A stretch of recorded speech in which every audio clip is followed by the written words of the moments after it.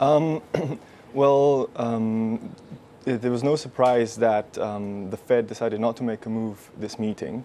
And the reason for that is they were juggling basically conflicting sets of data. So on the one hand, the employment market has been performing quite well. But on the other hand, inflation remains low and well beyond the 2% target, and has remained below this target for approximately 4 years now. And in addition to that, we had some disappointing data over the summer pointing towards sluggishness in the manufacturing and service sectors.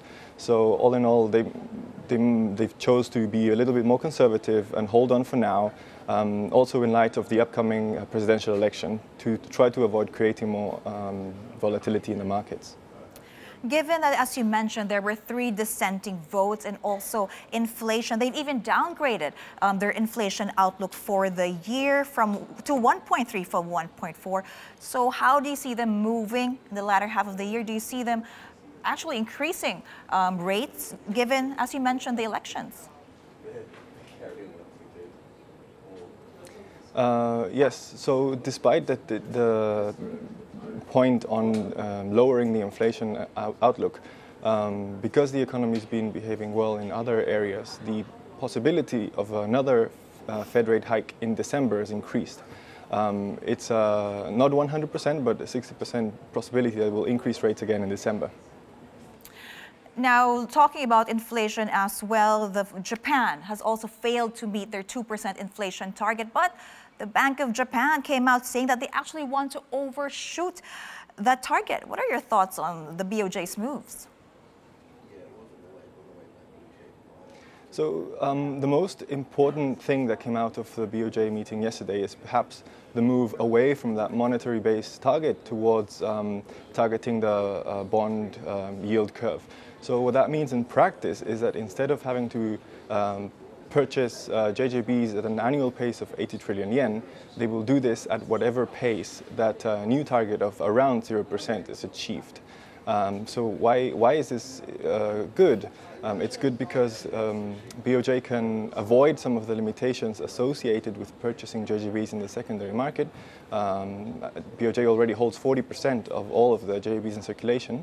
But at the same time, it creates this expectation of inflation in the long term. It creates this expectation that interest rates will remain low in the long term, and it avoids a bearish increase in the bond yield curve. But the BOJ is also facing some credibility issues. So if this doesn't work, what's left for it to do? Does it have any ammo left?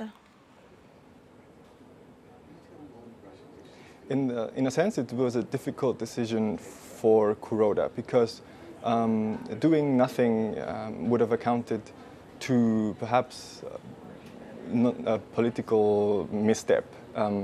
Kuroda implemented negative rates in January, and they were not received very positively. So doing nothing would have amounted to admitting his failure. At the same time, going too far by implementing helicopter money, for example, would have been less palatable for global markets. So this outcome, which is tweaking of the pace at which they purchase JGBs and with some other qualitative measures, is perhaps the most suitable step at the moment. Now, they do mention in the statement that they will lower interest rates further if they consider it necessary. However, this is most likely in the statement to try to fuel the expectation of further monetary easing. It's unlikely that Kuroda has the political capital at this point in time to go ahead and push for lower interest rates. So the question next is, what does this all mean for us? Now, the BSP is expected to hold steady in its meeting today, but given all those statements, including what the BOJ said about negative interest rates, how do you see this changing the central bank's policy setting in the short term? To be honest, I don't see the need to do anything at the moment. The Philippine economy is set to overshoot growth expectations this year. It's growing comfortably at around 6.4%. And while a lot of that was upfronted in investments ahead of the election, it will still grow at a significant rate in 2017. We're expecting around 6%. And inflation's remained on average around 1.5% in the whole year. So BSP can afford to not hike rates at the moment.